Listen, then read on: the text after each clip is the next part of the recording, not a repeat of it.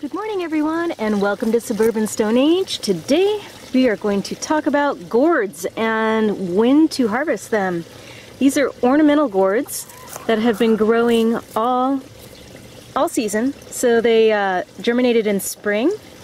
They've grown throughout the summer and it is now November and the vines have died back, as you can see, and they are ready to harvest. But how can you tell that they're ready to harvest? Well, what I look for is the stem.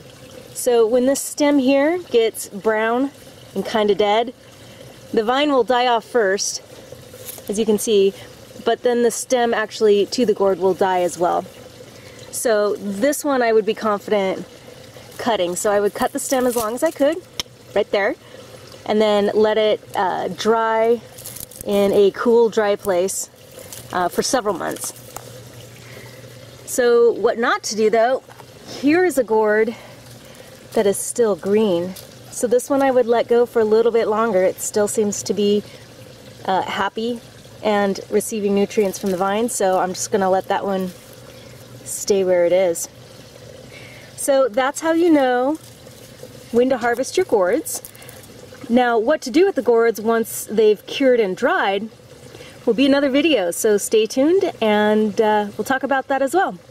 Give us a thumbs up if you like the video and please subscribe if you